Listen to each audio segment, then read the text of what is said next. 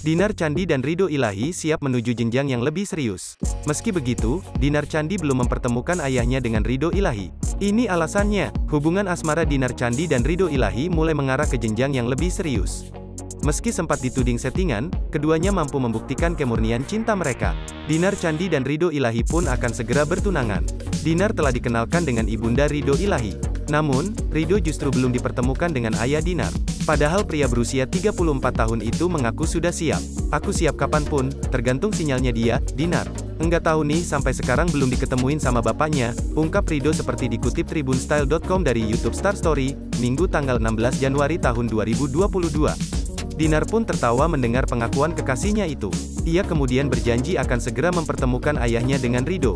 Dinar juga blak-blakan mengenai alasan belum juga melakukan hal tersebut. Hal itu ternyata berkaitan dengan kesibukan. Diketemuin bentar lagi kok, ucap Dinar.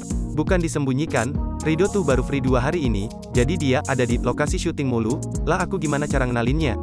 Soal masalah tunangan, tadinya kita mau langsung lamaran aja. Cuma masa langsung lamaran belum kenal orang tua, jadi tunangan itu untuk mempertemukan dua keluarga. Abis tunangan baru kita lamaran. Kita lagi bikin waktu yang pas buat dua keluarga dia kan jauh di Padang, jelasnya.